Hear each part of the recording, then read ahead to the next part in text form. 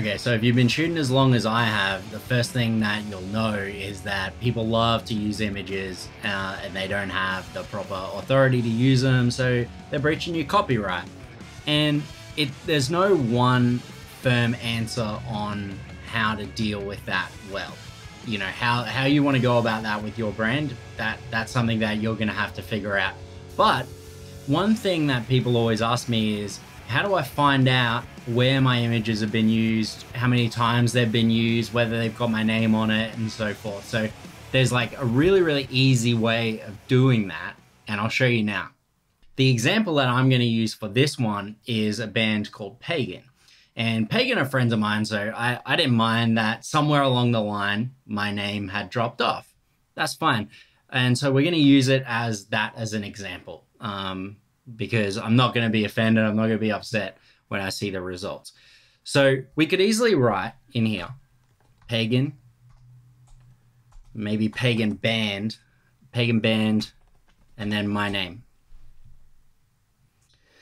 Up the top, we've got all my results, which makes sense. And then we're down to Hysteria down here because they mentioned my name and so forth. But that doesn't catch everything because it needs to say Pagan in text to actually pick it up. And so this is what you'll find is the biggest problem in being able to track down copyright infringements of your work. So the way to do it, right? Go back to Google. There's two different ways you can do it. Here's the long way, and it's not even that long. You go to images up the top here, and now we're in Google Images. And so we can search for whatever we want. We can search for Pagan band in here.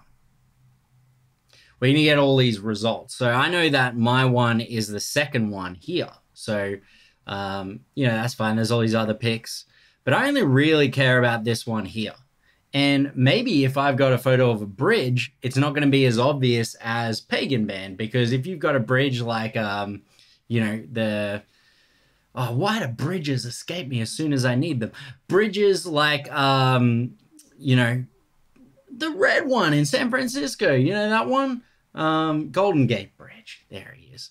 So what if you did that one, Golden Gate Bridge,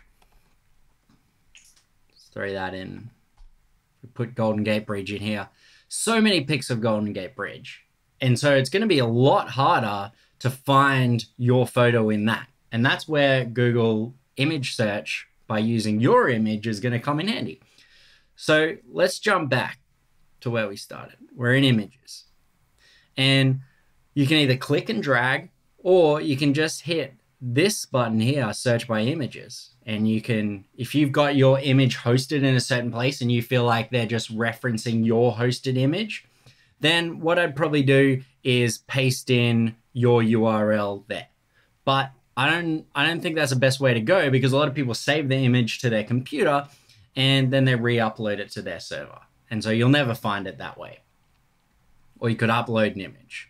Choose file, and we choose our photo of Pagan, and we hit open. It'll upload that file. I think when you do the path version as well, it will just look at the image rather than the path, but I'm not 100% sure, and so I go this way. So now we've got all our results. You'll see up the top, it's put in my image into the results. It's put the text beside it that it relates to. I don't know what the purpose of that is, but that makes sense. So now we've got all these results here, and you'll see that all these results use my image that I uploaded. Kerrang used it. AV Hub used it. You know, Distorted Sound Mag, my website. And so we can go down all these and we can start to see how many have actually, you know, been credited. So we can open the Kerrang link. We can open, you know, this Rats link. We can open Rock Pit and Maniacs Online, just for a bit of an example. If we look at each of these, right? That's my image. That's the image that I found. have a quick scan. Sometimes you'll find your image credits down here, but if we just searched for Matt, 0 of 0. So, Kerrang hasn't credited. Pile Rats is my image again. Again, quickest way to do it, type Matt. Found Matt, the drummer Matt. I would probably think is the superior Matt, but that's the only Matt on the page, so they haven't credited it. Rock Pit. We're looking at Rock Pit here. Throw in my name, Matt again, but not the Matt, not this Matt. So Rock Pit, Tusk. Maniacs. There's my pick again. Drummer and Matter. Neither are me. So Maniacs, Tusk to you too.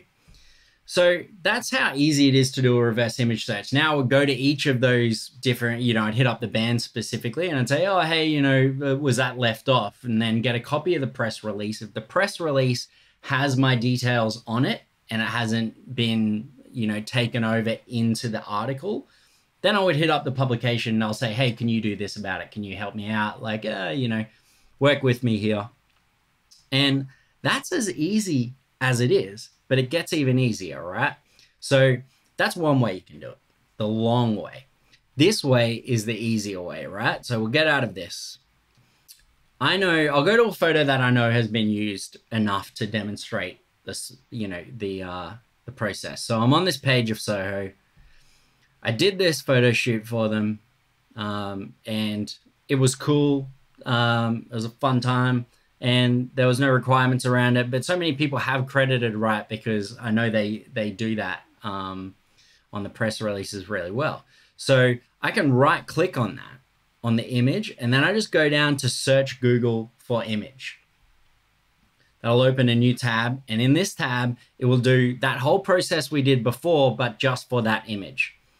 And so it's automatically uploaded that image into the results, and we see down here, here's all the versions. So music feeds, for example, YouTube, because it's the frame, like the pre-playing frame. IOU, my site, T for2 journal, Pinterest, brings up all those results. So that's how easy it is to actually search for your work. So I would recommend you definitely spend the time doing it, figure out what you want to do about it, and just, try not to jump down anyone's throats. It's so easy to make a mistake in, communicating the requirements around, attribution and things like that. And copyright's such a gray area, but you are the copyright holder unless you waive those rights. So it's worth knowing how to protect your images. And like I said, it's that easy. So I hope it helps. Protect your work, love what you do, and keep on shooting.